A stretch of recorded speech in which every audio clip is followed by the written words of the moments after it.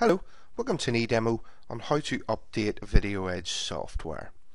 The first step is to go to the American Dynamics website and download the update package. So from the home page here, I'm going to choose the support menu and I'm going to choose software downloads.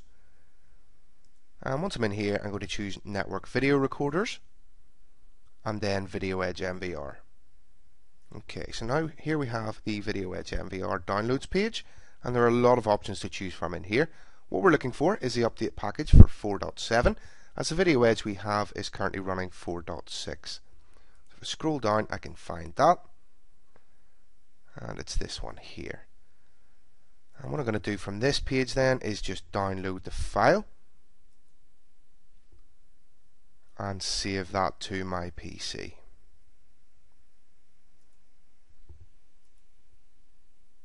Okay, so moving over to the VideoEdge, what I'm going to do is sign in with the software admin user, and this is the only user that can apply updates to the VideoEdge software or camera handlers. And once you log in, you'll see this page here, and the first thing I need to do is upload the update package to the VideoEdge itself. So I'm going to choose the browse button, and I'm going to navigate to that file I've just downloaded from the American Dynamics website and choose open,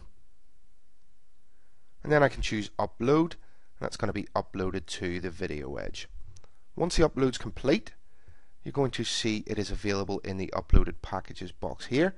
I'm going to put a check next to it, and I'm going to choose install.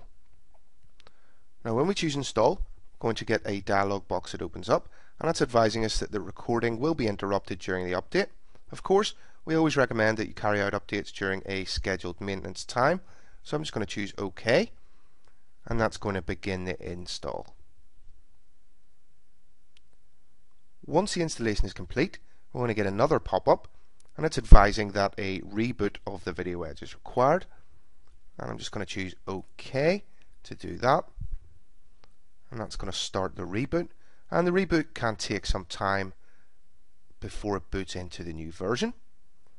Once the reboot is complete, you're going to be put back into the software admin page, and you can see here that we have now the last upgrade status at the top here.